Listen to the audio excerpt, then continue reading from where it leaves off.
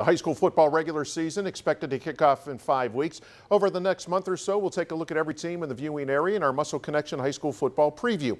In Howland, the Tigers are looking to take another step following a 4-6 season. They have a solid leadership with 20 seniors leading the way. I'm very excited. We have a large senior class, the largest senior class I've had since I've taken over the program, and I'm expecting good things out of them. The Tigers are solid up front offensively. We have a great group of guys coming back. They were all starters last year. With our O-line, we're probably going to be playing with Deron Berg, Keegan Lanfried,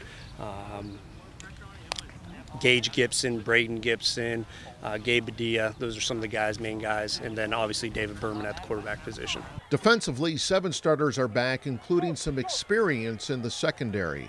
We had 2 great sophomore safeties, and they're both back with Luka Masucci and Matt Woomer. And then up front, with Nick Majavic and Jordan Williams, those guys. And then, it'll be exciting to see them run down the ball and make some good tackles once they get there. It's pretty basic come the regular season. Well, I'm a defensive guy, so I always talk about, we got to stop the run, eliminate the big plays, and then create turnovers. I mean, that's just what we do. These kids have to have great attitude and great effort every single day when they show up.